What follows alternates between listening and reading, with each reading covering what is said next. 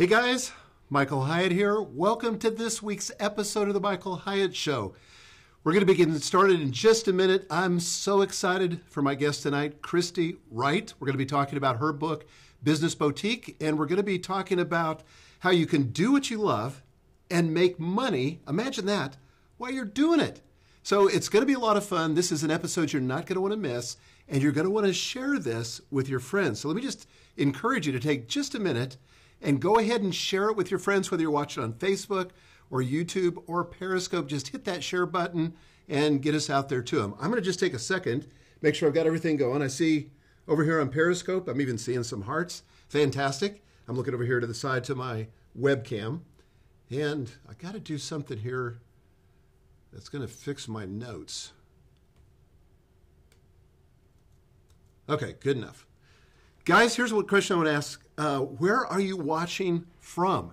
So let me know. I'm in Franklin, Tennessee tonight, which is beautiful weather. It's kind of been overcast all day. We've had rain off and on, but a beautiful summer day. I guess technically it's late spring, not summer, but a great time of year. I'm going to go over here to my comment cam and just look at some of the comments that are coming in, because I want to hear from you guys. And I want to make sure that we're live on Facebook, because my thing is not updating. Do you see us on there, Matt? I don't see it on here. Let me see. I see it on YouTube, and I see it on Periscope. Get that stream. So somebody on Periscope says it's freezing up on my end. What you got to do there is just refresh. If that's not working for you, just go ahead and refresh it. Yeah, I wonder if that stream key didn't get in quite right. See if I can fix it, Michael. Okay. Periscope's all good. Thanks for that report. YouTube looks okay, but nada for Facebook.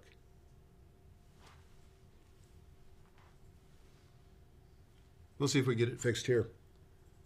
I wonder if we should start over. Yeah, that's what I'm wondering too. Yeah. Why don't we do that? Hey guys, sorry for this, but be patient with us. We're going to start over, so stay tuned. We just got to get it working on Facebook here.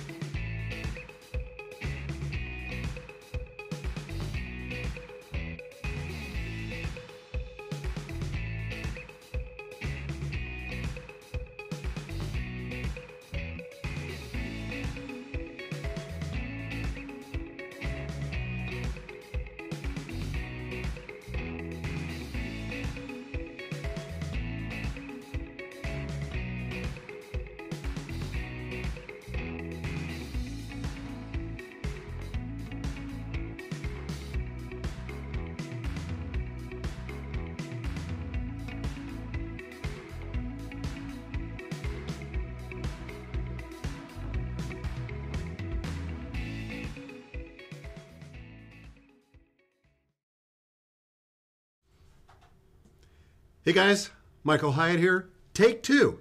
I'm hoping this is going to work. I'm looking at Facebook right now because we weren't on Facebook a moment ago, but I think we're on now. Matt's giving me the hi sign here. Are we on YouTube? Yes. Periscope? Not so sure about Periscope. We might have lost that one. I see a feed. You see a feed? Uh-huh. Okay. I'm going to assume that we're on.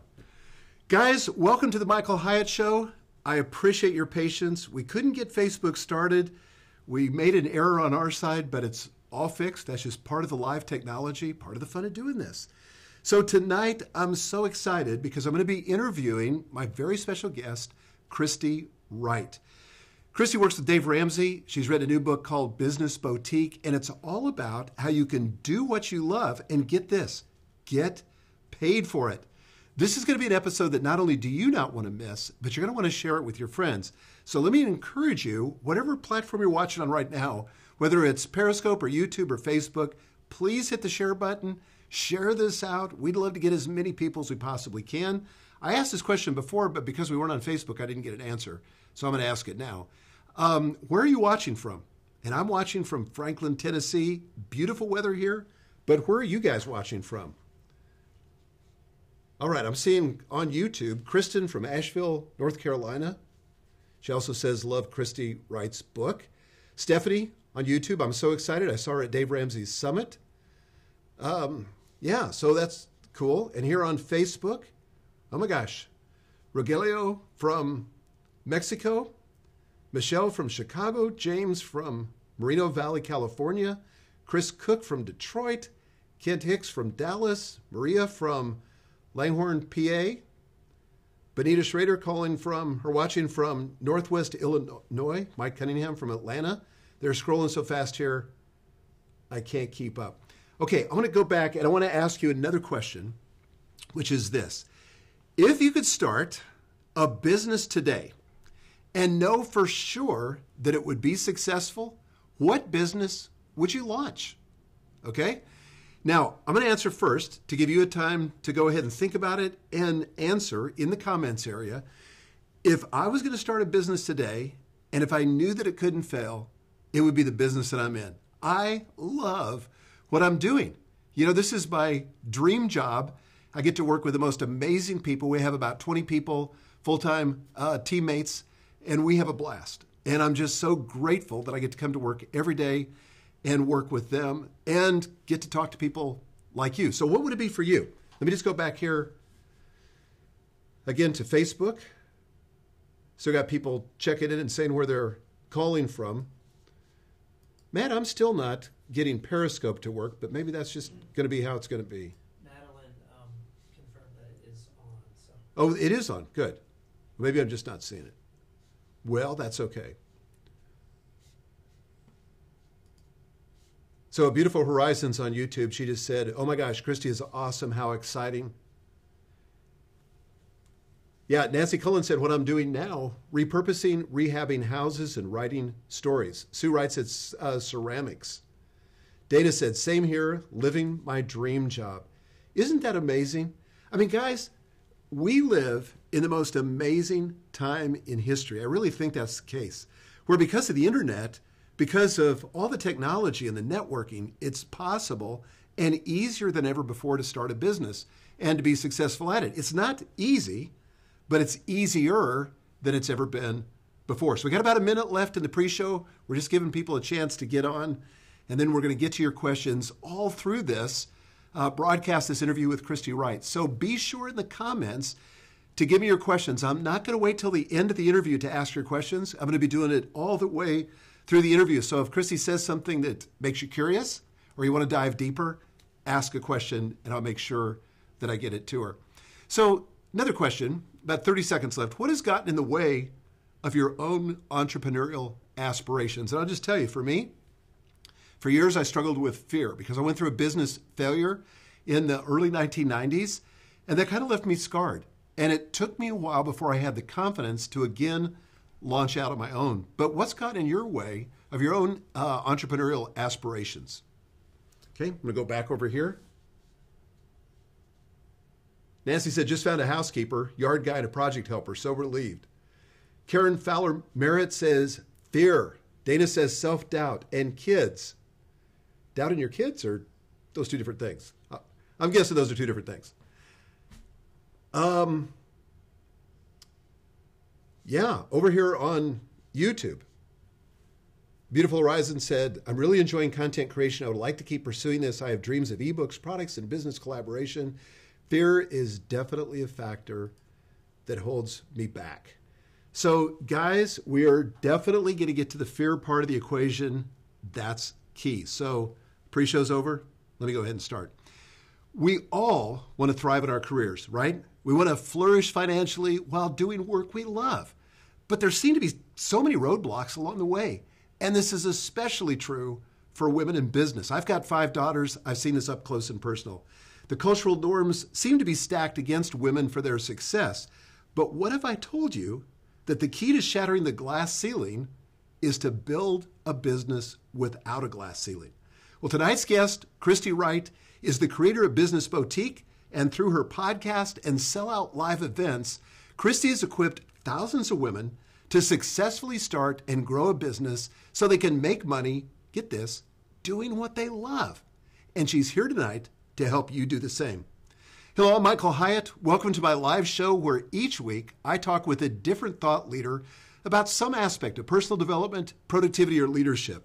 And my goal is to help you win at work, succeed at life, and lead with confidence. Let's get started.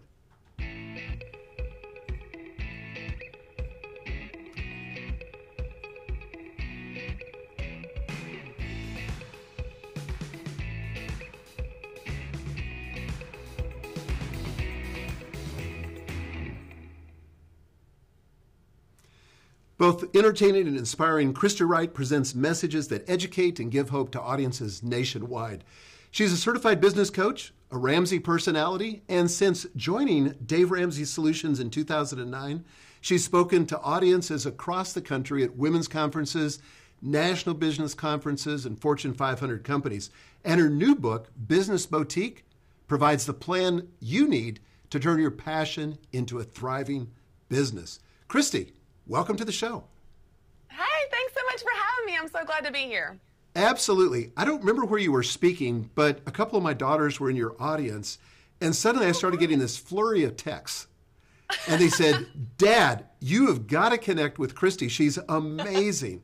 So congratulations for all your success. Thank you very much. Okay, I want to start with this question. We'll take questions, guys. For those of you that are watching, please enter your questions in the comments. We'll get to them as we go along. But for entrepreneurs, why is it so important to build a business that reflects our greatest passions? You know, that's a great question. And I would say it's two parts. It's part for you and part for your customers. Well, for you, you want to spend your life doing what you love. You know, Michael, I don't know if you know this, but I heard a statistic recently that's pretty sad. 70% of Americans don't like their job. Now, you spend a lot of time at work, in your job or in your business, to be doing something you don't like. It makes it that much harder to leave your house and leave your family for something you don't like to do. So part of the equation is for you. So you can spend your life doing what you love to do. But the other part of the equation is for your customers, those people that you're serving. Because when you love what you're doing, they feel it. The marketplace can sense it when you're in your sweet spot and you're truly passionate about what you're doing. So it's a win-win when you're doing what you love. I love that. You know, I was watching today Apple's Worldwide Developer Conference. I'm a little bit of a geek that way. And they were introducing all these new products. And I know it's hard work working at Apple, but it's clear to me that they absolutely love what they're doing. I think that's the one thing that Steve Jobs left his mark on the company. It's clear that he loved it. And because he loved it, it was a huge benefit to his customers like me. Right. Well, it's interesting, too, because in the Business Boutique business plan that I created in the book, the very first step of the whole plan is why. I want you to identify why do you do it. And it's really what we're talking about of why do you love it? Why does this matter to you? Because what I've found, and I'm sure you've seen the same thing, Michael, in coaching entrepreneurs, but why you do it will always affect how you do it. You put a different level of passion into every detail of your work when you really believe in it. So why you do it affects how you do it. And I know you probably have heard of Simon Sinek and his book, Start With Sure. Why, but he also says that people don't buy what you do, they buy why you do it. So we better know why we do it also for our marketing. So your why affects so many different aspects of your business. It's really important to love what you're doing. I love that because I find in working with entrepreneurs that the first question they ask is how. And a lot of people get stuck at how because they're not clear on the what and they're not clear on the why. And those questions come before the how. In fact, in my experience, the how shows up if you know what you want to do and why you're doing it. Have you seen that too? It's so true. And I've had women come to our Business Boutique events that have successful businesses. So they're already in the builder phase. They've had a business or maybe even team members for a year or 3 years or 5 years, but they never identified their how. And when they step back and take a moment to identify their how, there's a whole new level of energy that's injected into their business and passion for their work and their output. And it really kind of creates what Dave Ramsey has done so well at our company is this crusade mentality. You can't not do it because you believe in it so much. So even if you've already been in business, I encourage you to go back and think through, what is your why? Why does this matter to you? Because it will affect so many different aspects of what you're doing. So true.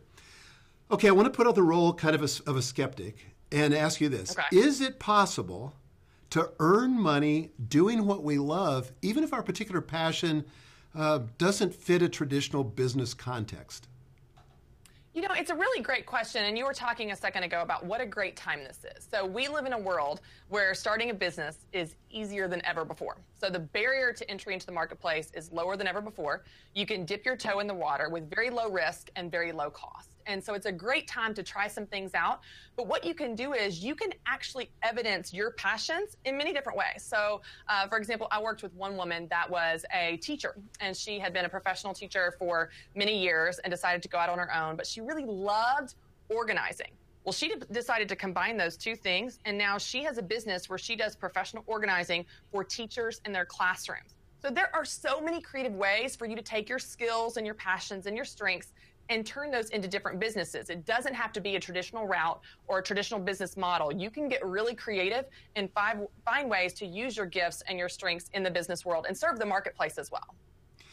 You know, I was just thinking as you were talking about that, I think the internet has made a lot of that possible, to really niche down on something really specialized and for people to be able to find you. Like if I were, to open a store that taught teachers how to get organized and opened it in Franklin, Tennessee, and I wasn't on the internet, I mean, the chances of that business succeeding would be slim to none. But because of the internet, right, because people can search for it, yeah. Well, and with social media, and you've got free marketing platforms, you've got website templates that are so cheap, it's really easy to get started. You even have incubator sites, little business incubator sites like Etsy or things like that. And so what you can do is you have exposure to the entire world with very low cost. And it's a great time to be able to do that, where you're testing some things out to see what works and see what sticks. And again, the risk is low, the barrier to entry is low, and the cost is very, very low. Yeah, it's kind of like failure is underrated. I think for many of us, failure is just a faster way to get to what it is you need to be doing. If everything worked, I'd probably be stuck in a boring job, but it doesn't work. And so I fail my way to success by trying a lot of things, being experimental, and then finally, kind of settling into my groove, something that meets the market's needs and also gives me the ability to express my passion. Well, I love that you said that, because so many people think of failure as a negative. Now, granted, it's not fun, okay? I don't think you would admit that it's fun. I admit it's not fun. There's a certain story I tell at my events of a time when I completely bombed speaking, Michael. Cried the whole way home from this speaking event. And that failure was not fun. I would not like to recreate that or relive that. But the truth is, it taught me something. And even though I drove home that entire way from that event, telling myself, never again, I'll never speak again, I'll never walk on a stage again, I'll never put myself out there. You do learn over time and over failing and falling and getting back up that failure is just a stepping stone in the journey to success. So you begin to see failure actually as a positive. And I love the quote by Michael Jordan, who's, the greatest basketball player of all time. He says, I have lost 300 games in my career. I have missed 90 shots. I have 26 times I've been trusted to take the game-winning shot and I missed. I have failed over and over and over again in my life, and that is why I succeed. Babe Ruth was the strikeout king and the home run king. So you can't have one without the other, and it helps us reframe failure as a positive, as the stepping stone in the journey. Those are perfect examples. Why is entrepreneurship a powerful path for women in particular? Well, it's exactly what we're talking about. There's never been a better time to do it. And it's interesting because so many women are highly educated, highly skilled. They have passions and strengths and talents, but they want flexibility. They want flexibility to be with their family. They want to make money from home. They want to build their business around their life versus their life around their business. And like we're talking about, there's never been a better time to do it. And so it really gives you so much freedom and control and options and flexibility to not only do what you love, but build this business around your life where you can have more flexibility to spend time with your family, to be present for field trips or soccer games or some of these things. And what a great time to do it, where you truly can have both. Yeah, I just love that. I mentioned to you, I've got 5 daughters. All of them are very entrepreneurial. One of them works for me. One of them is in the process of starting a business. 3 of them are in businesses, and they have enormous flexibility. You know, they're there with their kids. They're able to invest in their families in a different way, but actually do work that they love. And I think this may be the first generation that's ever been true of. And it's so great for women. Well, certainly it's the first generation where this is so easy, like we're saying. And so you don't have to have these separate lives where you leave and you go and you clock out and you clock in, and you can start to integrate your lives and have different parts of yourself that you don't feel like your heart is torn in multiple competing directions. Certainly you need to have focus and be present in these different areas. But, you know, for example, I bring my son with me on trips when I go travel and speak, and you just find ways to be creative. Sometimes I'll work from home on the back deck writing while my sons are playing in the yard. And so you get really creative and you have more options than you ever have before. That's so awesome. Look, if you guys are finding this helpful, again, I want to encourage you to share this. Don't be selfish. Share this out. Invite your friends to come listen to it. You're going to hear some more wisdom and some more great answers from Christy. And we've got some questions that are coming in. So I want to go over to the comment cam here. And we've got a question on Facebook from Karen Feller-Merritt, who asked, "Hi, Christy. I just launched a blog in March, a lifestyle blog. I love making cold processed soaps and other beauty products, but the market seems oversaturated. Should I be going in another direction, making money through my blog? I love doing both." Do you have any advice for her, Christy? That's such a great question. And I'll tell you, Michael, I have been asked this question so many times. So I recently launched the book Business Boutique, and whenever we were on book tour, we went around to different book signings. So they were at Barnes & Noble and Books A Million, and I'm sure you've experienced this as well. And so I'm standing there at the book signing, and I would do like a question and answer at the end. And inevitably, I got asked this question. Is the market too saturated? I do graphic design, or I do organizing, or I'm a massage therapist, or fill in the blank with whatever the thing is.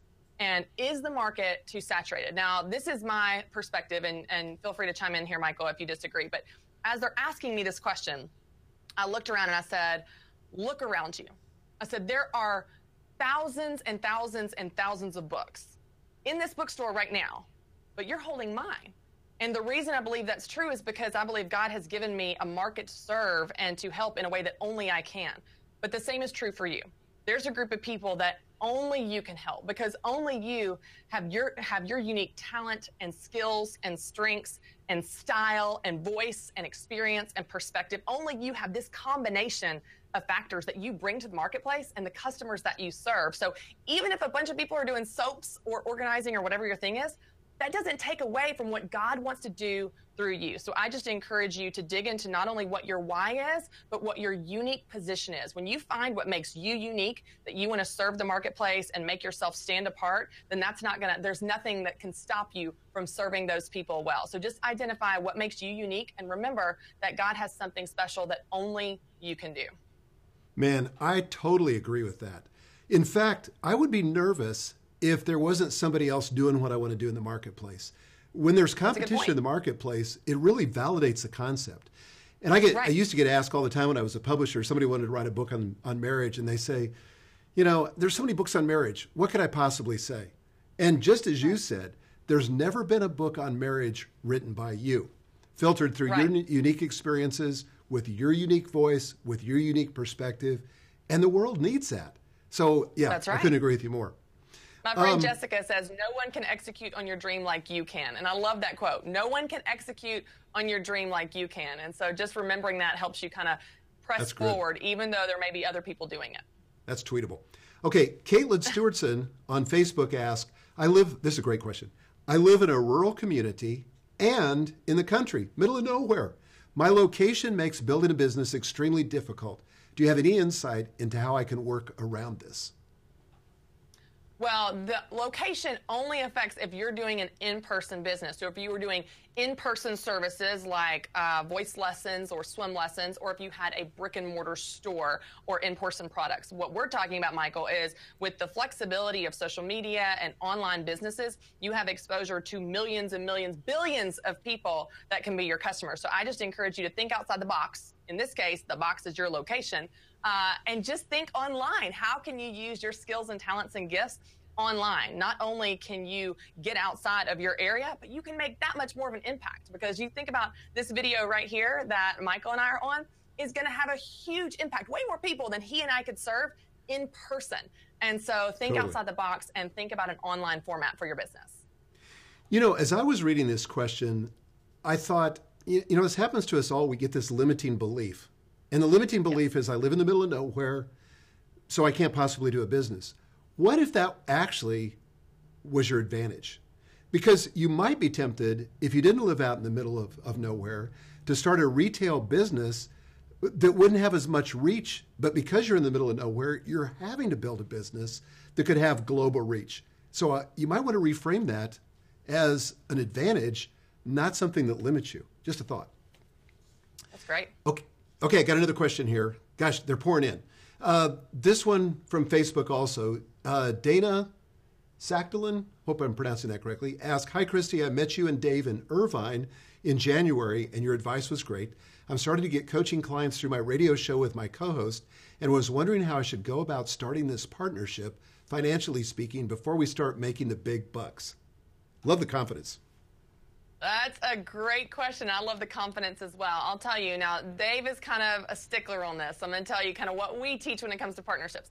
We really recommend that you find ways to do business with others without going into business with others. In fact, there are very few benefits to having a legal partnership as a business structure, but you can certainly find ways to do business together. You just want to be really, really clear on the front end. From the financial standpoint, everything's in writing, everything's agreed upon, all the expectations are set, and I would revisit that frequently as you have different levels of income or maybe different streams of income from different outlets to revisit that. That's something that should be an ongoing conversation, but I certainly recommend that you guys do business together without going into business together. Really, truly, it's not worth it. And often those breakups, when they do happen between partnerships, can be really expensive and complicated, and it just wasn't worth it. So certainly set the expectations on the front end from the financial standpoint of who gets what, and how much and when as you scale. But I would not recommend a partnership business structure. Yeah, I totally agree with that too. And I've paid the stupid tax on this one a couple of times, and it's never worth it. Thankfully, the people I was in partnership are still good friends to this day. But I just agree with you. And I like what Brene Brown says, better to have the hard conversation on the front end than experience regret on the back end. And I've been there so many times. Okay, Absolutely. I want to turn just to you for a minute and kind of get into your story a little bit. But you first became inspired by the entrepreneurial spirit when your mom opened her own cake shop. Can you tell us just a little bit about that? Sure. Well, I actually don't remember those early days, but I've heard the story so many times, and it's certainly the backdrop to my whole childhood. So I was 6 months old when my mom started a little cake shop, and she was a newly single mom, and she had this baby to raise and support. And so she got kind of scrappy, like a lot of entrepreneurs are, a little resourceful, and kind of went into survival mode. And she started this cake shop because she had always decorated cakes back when she was like 16. She worked in this little bakery. And she went back to something she had always known, something she had always loved, which is a common phrase I hear from women I coach. I had always loved sewing. I had always loved design. I had always loved math and numbers. And that was true from my mom. And so she went back to something she'd always known and loved and started this little bakery. And it grew into a large organization. She had 15 team members. And I was raised in the cake shop, literally at times, like sleeping on flour sacks and sugar bags before I'd go to school. We'd go down there at 2 and 3 and 4 in the morning before I went to school when she had to bake. And I just have countless memories in this cake shop. But I'll tell you that watching my mom use her gifts, watching my mom pursue her passions, watching my mom serve the marketplace and be a go-getter and work really hard and, fall down, but get herself back up and dust herself off and be so persistent is what shaped me into who I am. So I didn't have a mom that taught me work ethic. I had a mom that lived it. And as she lived it out in front of me, that's what shaped me into who I am. And now I have work ethic. I am persistent. I persevere. I'm a go-getter. But mom didn't sit me down and say, okay, let's have lessons on how to, be a hard worker. She just lived it. And I was right there by her side. And so she's certainly my model of what it looks like to be a strong woman using her gifts. And then I went on to pursue a degree in business and became a certified business coach. I started my first little side business myself when I was 23 to help pay the bills. And so that backdrop to the cake shop is kind of what shaped a lot of decisions I made later in life. Certainly, even today, I wrote about her in the Business Boutique book as kind of my inspiration for the Business Boutique. Tell us a little bit about that business that you started when you were 23, your first entrepreneurial journey. Sure. Well, I was working in a nonprofit, and I wasn't making very much money at all, barely getting by. And so I had always had this dream to move to a farm. And I didn't grow up on a farm, by the way, Michael. Didn't know the first thing about caring for horses or animals or fields or bush hogging or any of that. But randomly in Bellevue, which I'm sure you know where Bellevue is, there was a farm that was for rent, and it was 40 acres with this old farmhouse and an 11-stall barn. And I walked into the property, I don't know, just totally on a whim, decided to go rent this place, and walked onto the property and saw this 11-stall barn. And I've always been very entrepreneurial and problem solver. And I thought, oh, no problem. This rent is 3 times what I'm paying now, and there's no way I can afford it. But I'll just start a little business boarding horses, and that'll help me pay my rent. So that's what I did. I used that 11-stall barn and started my first side business boarding horses to help me pay my rent. And I did it. I moved there. I got the horses, mini donkey, fainting goats, which I don't know if you've seen fainting goats, Michael, but they're fantastic. Like, all of you should just, after this video, YouTube fainting goats because they're hilarious. I bought them purely for my entertainment, and it was worth it all day long. So I had this incredible farm dream because I started this little side business that made that possible. That is awesome. My oldest daughter, who's the COO of our company, she actually started with horses too. But she wanted horse lessons, but at the time we couldn't afford to pay for those. So she ended up bartering with a lady that she would clean out the stalls, take care of the horses in exchange for lessons. And she's always been entrepreneurial, but horses are a great place to start. I got to ask this question. What has building a business around your passions made possible in your own life? Well, it's just incredible. It shows you what you're capable of. You may love this little hobby and you may paint, or you may love horses and you may ride. But when you build a business, it brings out a whole different side of you. It shows you how capable you are, how persistent you can be, how much you can serve people and problem solve and make a difference. Like when I go to business boutique events, or when I hear people writing in, even today, about, they read the book, like, you start to realize what you're doing makes an impact. It matters. Even if you're painting paintings or selling hair bows, it matters what you're doing. And, I'm a big fan of the verse, we do our work as unto the Lord. And so you don't have to work in church or nonprofit to make a difference. We make a difference all day, every day by simply taking care of people through our gifts and talents. So for me, it's about so much more than business. It's about doing what you love. It's about using your gifts and being who God created you to be. And it's about taking care of people in the marketplace. And that's as much of a ministry as anything else out there. Absolutely. Love that. Okay, we got some more questions coming in, so I'm going to jump over here and grab a few of those. Right. This is one, again, or here's one from YouTube. A Beautiful Horizon asks, what are your thoughts on using something like Kickstarter to start a products business? Great question. Yeah, that's a great tool. It's a great resource. I would just encourage you to do some research on the front end of what makes a successful Kickstarter campaign. Because I will tell you, I've known people that have had a lot of success and reached their goal and were able to fund their business to get it off the ground. And I've also talked to some people that didn't. And because they didn't do things well to be successful and didn't meet their goal, it really kind of sucker punched them in the confidence area, because they thought, oh man, this idea is a failure. This is never going to work. Well, that's not true. You're just using Kickstarter and not meeting your fundraising goal as your only measure of success, when that's not necessarily true. So do some research, make sure you know exactly what you're giving to people for the different donation amounts, and make sure it's something you really want to give. That's another thing. If you're not careful, if you start just promising the world away, then that's going to be your part-time job, is just mailing all these koozies and books and t-shirts and all this stuff you promised. So do a little research. It's not a bad idea, but make sure that you're up for the commitment and you do it well in order to actually reach your fundraising goal. But it can be a great option for many people. Great answer.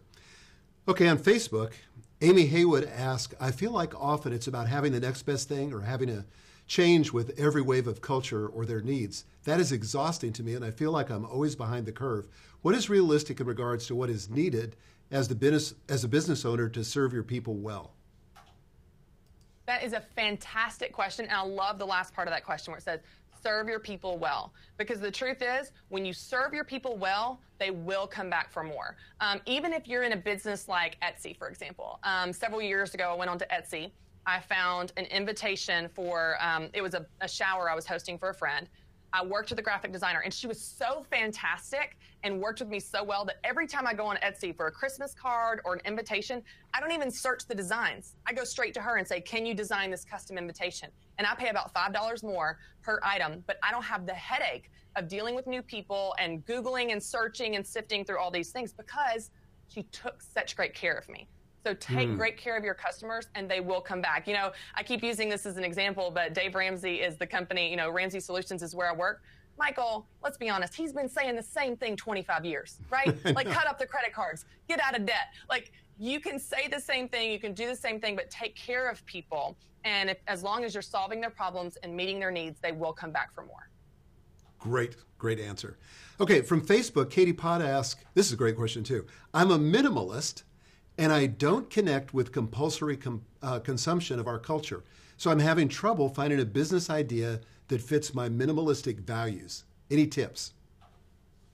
Katie, I've got your business idea. Help people become minimalist.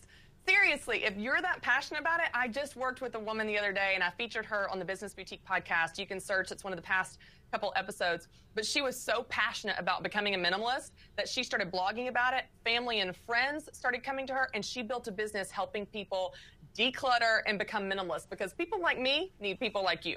So that's one idea, but I would just find a way to create a business. Maybe it's a service-based business. Maybe it's something else where you're not going congruent to your values and trying to get people to consume a bunch of stuff or sell them a bunch of products you don't believe in. Instead, find a way to have an outpouring of your business where you serve people that lines up with your values and your why. But I love hearing you talk about it because even that is a good indicator of what makes you light up. Yeah, that's such a good one, such a creative one. I mean, the truth is you could build a business around anything because there are people that are out there that want to declutter, they want to go minimalistic. I know tons of those people, but they don't really have a clue or they don't have the time or they don't know how to get out of the, the hamster wheel and figure it out. Right. Well, that's the thing. And when people ask me, is this a good idea? Can this idea make money? Is there a market for this idea? Here's the one question I ask them. And this is a great question for every one of you tuning in. If you have a business idea or want to start a business, the best thing you can figure out about this idea is what problem are you solving? Because that's why we go into business. We go into business not for ourselves and to make money. That's certainly a part of it. But you go into business to help people. And when you go into business to help people, you're solving their problem and meeting their needs. And so what problem are you solving? When you figure that out, then it tells you so many other things about your business. For example, when you know your problem that you're solving, you know who the market is because who has the problem that you're solving? Cluttered people. You're helping them have a minimalist lifestyle. And this also gives you your value proposition because when you know the problem you're solving, that's the thing you're going to charge for because people are willing to pay for their problems to be solved. So identify what problem you're solving through your business, and that's going to give you so much more important information. And then you can serve the marketplace and know that you can make money. So just think through that and think through what problems you're solving through your business. Excellent. Perfect. Okay, I want to talk about the book for a minute. Can you give us a brief overview of the 4 tiers of business building that you outline in the book? Absolutely. Well, here's what I found in my coaching and research and experience. It's not having too many things to do that overwhelms us. It's not knowing what to do. But the moment we have a plan, the moment we have steps and we have a checklist, like we'll do the work. We're willing to work hard and follow the steps and check off the check boxes and that kind of thing. We just need to know what those steps are. So that's why I wrote the book the way that I did. Cover to cover, it is a step-by-step plan. It gives you everything you need to start, run, or grow your business to the level that you want to define your version of success and to be able to get there. And so I've kind of designed it like a wedding cake. We've talked about my mom's story of the cake shop being kind of my background in my childhood. And so I designed the business plan like a wedding cake with 4 tiers. The base tier is the most important. This is where you build your foundation. So this is where you start with the end in mind. So you think about your dream and your vision and your goals. And when you start with the end in mind, not only does it help you not make so many mistakes along the way, but it prevents you from crossing someone else's finish line. So you build your business to get you where you want to be. So that's the foundation, and that will inform all future decisions that you make.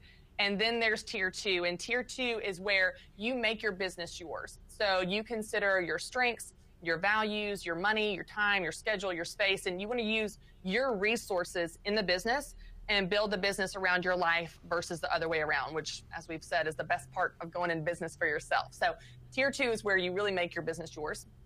Tier 3 is where you get operational. And I'll be honest, this isn't necessarily the fun stuff. This is like policies and payment and platform and that kind of stuff. It's the nuts and bolts. It's how you're going to get up and running. But this is a really important tier because if you can streamline your processes and if you can be really efficient in your setup, you're going to save yourself time and money. And you're going to have more time for the fun stuff that you love to do. And so tier 3 is where you really get operational. And then the last tier, the topper of the wedding cake, is tier 4.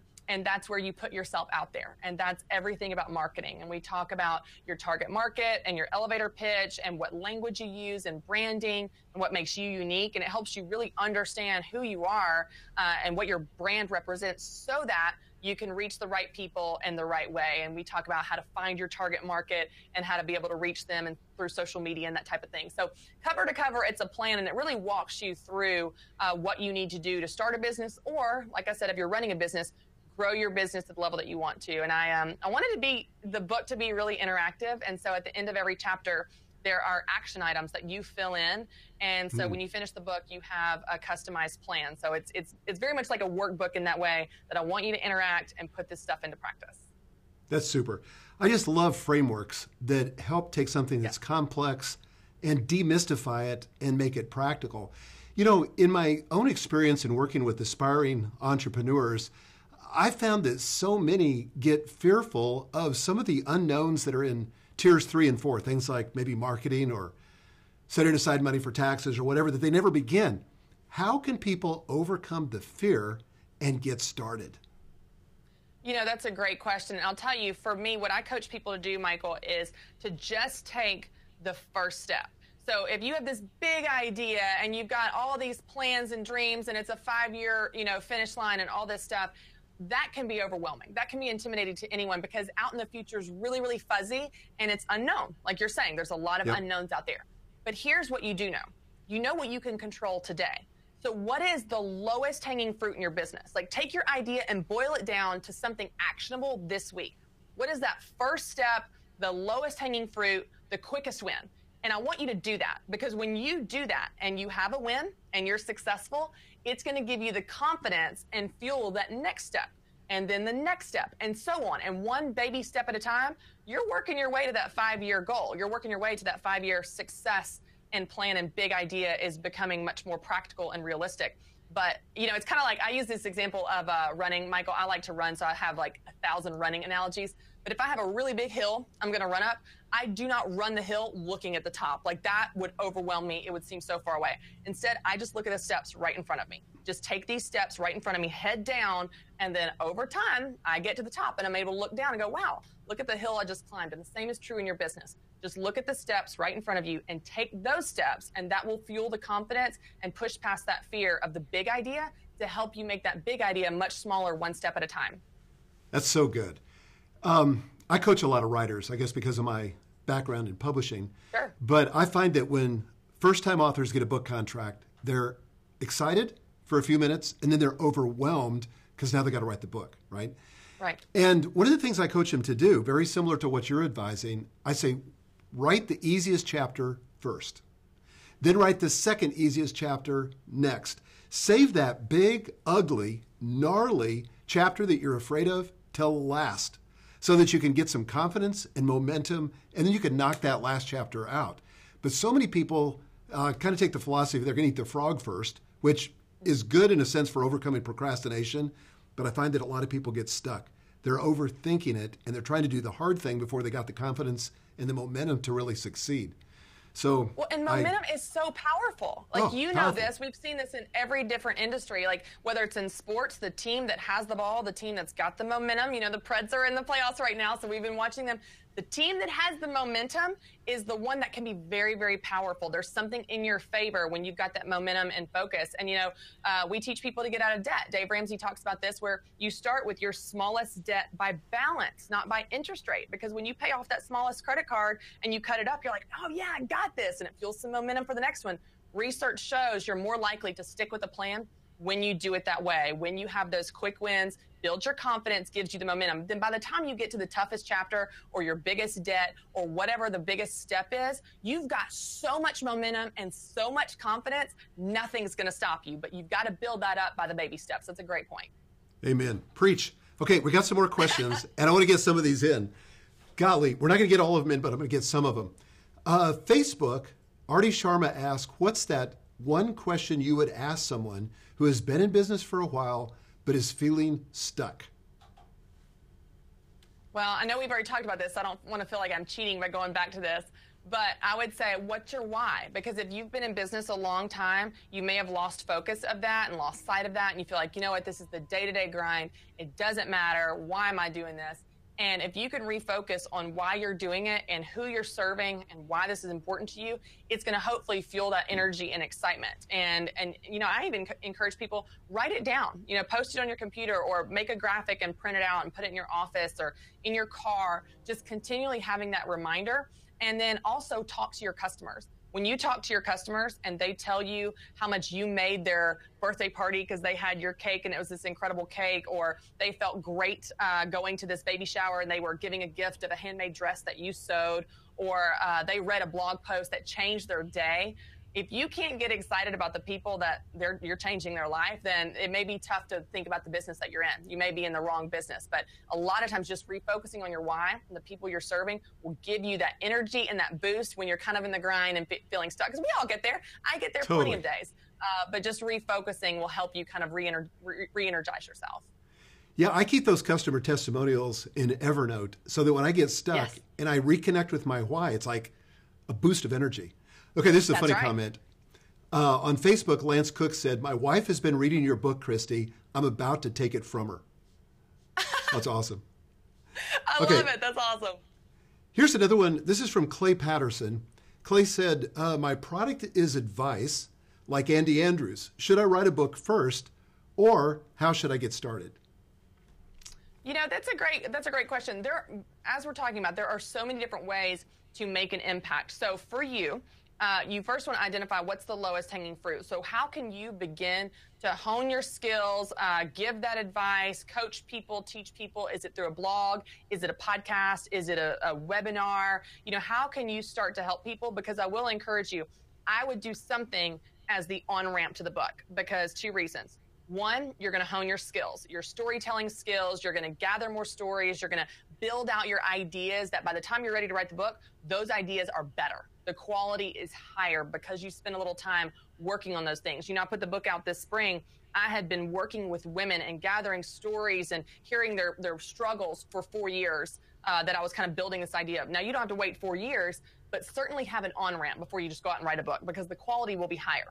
But the second reason is this: you'll build a demand. As you serve people through your podcast or your blog or your coaching or whatever you're going to do before you write the book, you're going to build this demand that when you come out with a book, people are like, oh my gosh, I can't wait to buy it, because you've served them and you've kind of branded yourself as an expert in this space, whatever that space you're in. So it serves 2 purposes. It's going to help you become better through experience and crafting the content and the stories and that type of thing. But it's also going to build the demand in the marketplace. So maybe give yourself an on-ramp. Now, there's not a perfect time here. You can say, I'm going to do it for 6 months, or I'm going to do it for 18 months. That's really up to you, and that's a personal choice. But I would take a stepping stone before writing the book. And that's just from experience. I think the quality of my book was so much better because I had those stories crafted and cultivated over time. I just think the quality is going to be better, and people will be ready for it by the time you put it out there. So true. I found the same thing.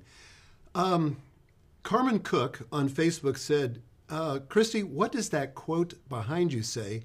I love finding out what different words inspire people. I had to turn around. More is caught than taught. So Rachel Cruz helps people with parenting and money. She has Smart Money, Smart Kids, her best-selling book, and she talks about more is caught than taught. But that's true even in business. You know, I was talking about this when we first started with my mom. She didn't teach me how to be a businesswoman. She lived it, and I caught it. That's fantastic. Great quote. Okay, last question, and this is from Periscope. Somebody asked, how do you begin to get other people to notice what you offer them? Big question. That is a big question. I'll tell you, you start putting yourself out there, and it's death by 1,000 cuts. You may have a big opportunity to speak, or someone you collaborate with in the blogging world that can give you a boost or a spike. But the best thing you can do is post consistent, consistent content, consistent value for your customers, whether that's on social media or a blog or an email newsletter, whatever way that you're broadcasting your business. And I talk about this in marketing in the book, but there are a bazillion resources for you on how to market, and you can market a variety of ways. I have a podcast. Michael has this. He has his blog. We have multifaceted platforms to be able to market, and there's not one thing that's like, oh, that's the thing. That's the way to get yourself out there. Michael, would you agree? Like, it's a combination of a lot of different efforts, right? Yeah, totally. And I just think you start with what you know. Don't get overwhelmed. There's so many great avenues to market yourself today, most of which are free. So, don't wait to get it perfect to get started. Just do what you know and get started that way and start getting the word out. I'll tell you, I wrote about this in my book platform. I think the best way to get noticed is start by creating a wow product or a wow service that gets you word of mouth. Advertising can't buy that. Social media can't buy that. The only thing that gets that is when people are delighted with your product or your service. So that's the place to start. Would you agree with that too? Absolutely. And you can be intentional to incentivize word of mouth marketing. So I have some people that are fantastic on Instagram where one of my friends, Jake of Jake's Bake, he has a delivery cookie company, and he incentivizes people to post pictures of them and their cookies, hashtag Jake's Bake, and they tag him. And so you get people talking about it. At our events, we say, share your takeaways from each session with hashtag Business Boutique. Michael, when we kicked off this webinar, you said, share this video. I love showing people behind the scenes of how we do what we do, because we're doing the same thing we're telling you to do. So certainly have something amazing people want to talk about, but then give them a little nudge. Be like, okay, if you share this, maybe you're entered to win a contest or a coupon of 20% off or something where you're activating your tribe. And when they're pleased, they're talking about it for you, because just like Michael said, that's the best testimonial, the best marketing you can have, and it's free. Fantastic. I can't believe we're out of time, but we are. But Christy, do you have any final thoughts that you would share with the person who's thinking about launching out as an entrepreneur, besides buying your book, which I'm going to tell them to do in a minute? But apart from that, what would you encourage them to do? What would be your final thoughts? Well, I'll tell you, a few years ago, my husband and I were having the conversations about ready to start a family, and we just knew we were ready, which is just, any of you that are parents, that's a joke. Like, you're never ready, right? You're never ready for kids, and the same is true in business. You're never ready to start a business. The truth is, in parenting or in business and life, you're going to learn the most by doing. You're going to learn the most on the job. So get out there and get moving. Try some stuff and see what sticks. Fall down, get back up, and give yourself grace to push past it and keep going. Because I promise you this, you're going to learn the most by doing. So get out there and get moving. Get trying and get going. Fantastic. Christy, thank you so much. And thank you guys for joining us. If you haven't done so already, please pick up a copy of Christy's new book, Business Boutique, A Woman's Guide for Making Money Doing What She Loves. And you can get a copy on Amazon at michaelhyatt.com/businessboutique. And yes, that's an affiliate link, but it'll take you directly to the page. I hope you've enjoyed this episode of The Michael Hyatt Show. I look forward to talking with you next week, 7 p.m. Central Daylight Time. I'm going to be interviewing CEO and sports agent Molly Fletcher, who is hailed by CNN as the female Jerry Maguire, about the game-changing power of small moments of fearlessness. So I look forward to seeing you then. Thanks again.